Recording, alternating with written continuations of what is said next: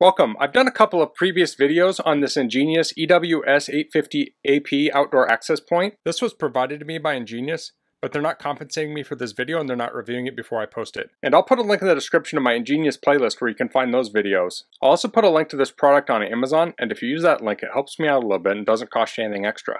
So in this video, I want to compare two phones. I have an iPhone SE 1st gen and an iPhone SE 2nd gen, and the 1st gen uses Wi-Fi 5 or AC wireless, and the second one uses Wi-Fi 6 or AX. So I'll take a quick look at the configuration here on the access point. I'm only focusing on 5 GHz here. So I have 5 GHz here on the right. The operation mode is set to access point. Channel HT mode is set to 80 MHz. For channel here, I have UNII3, so it's these frequencies here. There were some other access points in the area using these frequencies on top, so I selected the bottom. I could also select an individual frequency, but these were all clear in my location. I have 11 AX mode set to enable. I only have 5 GHz turned on right now, and I could have 2.4 turned on too, but I didn't want to conflict with some other networks right now. And this is just the basic configuration here. I think that's about it here.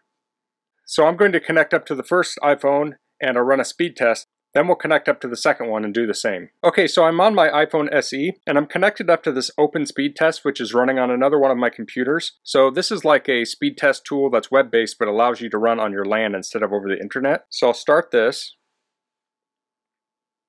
Looks like we're getting around 300 megabits per second download speed.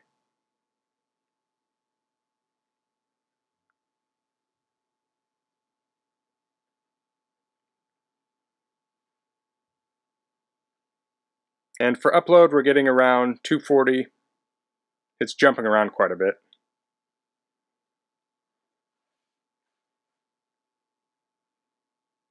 So we got 228. So if I were to run this multiple times, these numbers are going to jump up and down just a little bit, but that gives you a good idea of what kind of performance I'm getting on my old iPhone SE. And that's pretty decent. You can do a lot of things with that. Okay, so now let's switch to the newer generation, which has Wi-Fi 6 and has better wireless capabilities. So I'll start that test. And as you can see here, it's blowing away the old version. So we're around 950 megabits per second. Now this is on a Synology NAS, and this NAS is also doing other things on the network right now. So it could easily be eating up some of that network bandwidth.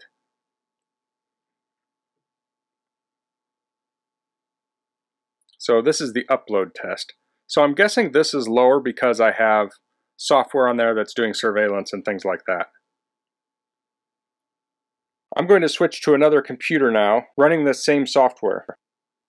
And we'll run this test again.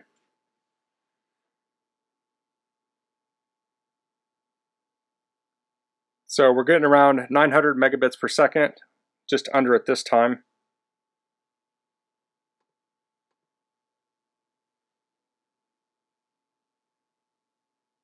And we're getting about 630 megabits per second upload.